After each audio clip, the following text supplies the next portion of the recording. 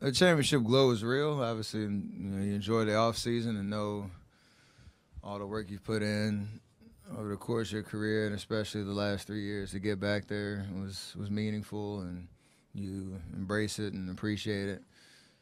Appreciate the vibe you've built with the new look team built on the core, of guys that have been around the block, but very excited about what it means to come into this season trying to defend, knowing that there will be new challenges for everybody as a team, everybody individually.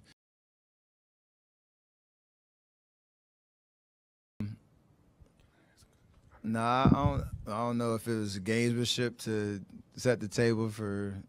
I would say the same thing when you're facing the champions. Like that's part of like the nature of the league. We all want to win, the championship. And when you look at the team, that's the last team standing, and who was playing the best. I was thinking the same thing about him last year. Coming off their run. So I appreciate the compliment. It's not going to soften me up to get complacent at all. I think we're all so proud of what we accomplished last year, but that's in the past, and the greats stay hungry, and we all have our motivations for why we want to win another one. I mean, the guys coming back who've won it for their first time, I just know they want to experience that again, and I mean, for me personally, and probably Steph and Andre and Draymond, like you think of the players who have won 5 championships.